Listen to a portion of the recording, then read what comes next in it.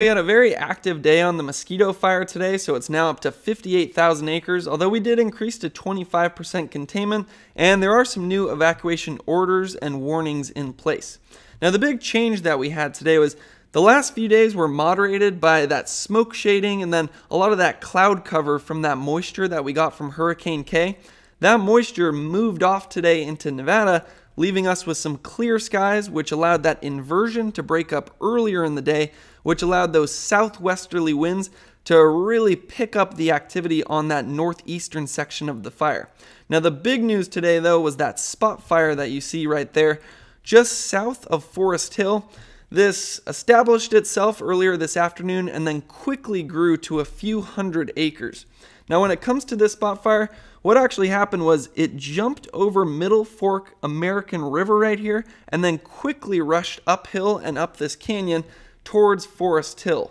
Now, if we actually want to see where that growth has been throughout the day today, it's that red color, and that's that spot fire just south of Forest Hill, although most of the growth throughout the day today was towards the east and northeast because the fire was being pushed by those southwesterly winds. Now, some good news when it comes to the spot fire is, as of right now, there haven't been any reports of spots north of Forest Hill Road, although that's certainly something I'm going to be watching closely over the next 24 hours. The reason I'm going to be watching, especially that western side right there where we had the spot, why I'm going to be watching that closely is because that's the part of the fire that is the closest to the largest amount of structures shown with those orange dots right there. Now, with that being said, the area of the fire where I actually expect to see the most growth tomorrow is on this eastern and northeastern sides of the fire, because we'll once again have those southwesterly winds pushing it forward, and unfortunately we don't have all that much fire history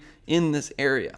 Now, when it comes to the good news, we're going to have great relative humidity recoveries overnight, meaning we'll have some moisture calming the fire down, and then tomorrow's temperatures are well below average, but I will have updates on Holt Hanley wildfire forecasting on YouTube.